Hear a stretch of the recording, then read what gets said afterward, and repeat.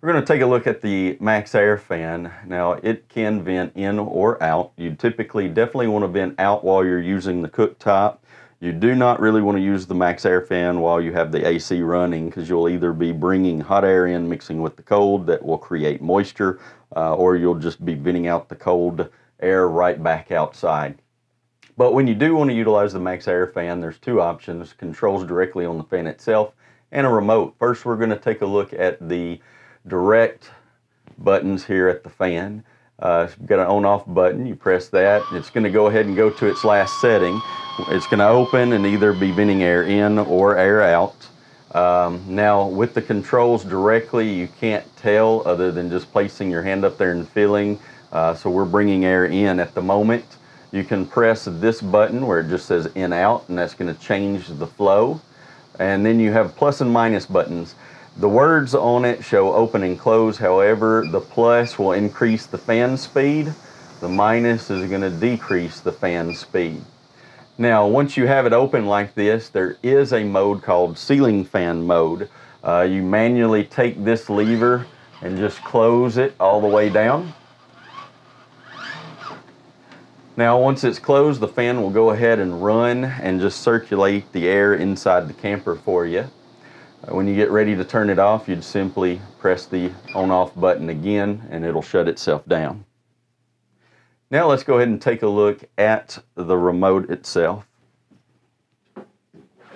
Here with the remote, it's going to look similar. You're going to have an on-off button. You press that. It's going to go ahead, power up, open up to its very last setting that you had. Now the difference on the remote is it comes with a little screen, and it's telling me now that right now air is going out. Speed is set for 50% and the lid is open. Now I can hit on the remote, change that to air in. I can on the remote change the fan speed up and down. And the remote also has an auto feature. The auto feature is determined based on the set temp and room temperature. Now, what the MaxxFan will try to do with that is if you say the room temperature is 76 degrees, you want it to be 74 degrees, it's going to try to determine to either vent that air out or bring outside air in to get it as close as it possibly can. However, it does not heat or cool that air. It simply tries to remove hot air from inside out or cool air from inside in, or vice versa. Of course, on the remote, same thing. When you're done utilizing it, you just press the on-off button to go ahead and close the fan. Here on the MaxxFan, there may be times where you get a bug or just dust and want to get in there and clean everything out.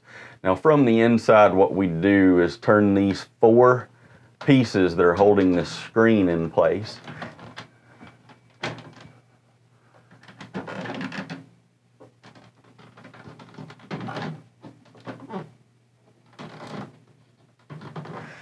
Once you've pulled those, you can just kind of pull the screen down, and then you could take the screen outside, rinse it off with water, wipe it down. At this point, you can get up inside here and wipe any of the dust off of the fan blade. And then once you're done cleaning, you'd simply line the screen back up.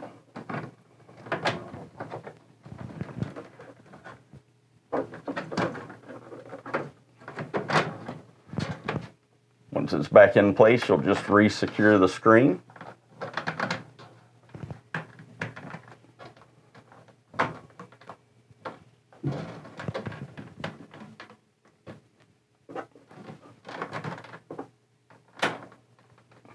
And it's good until next time.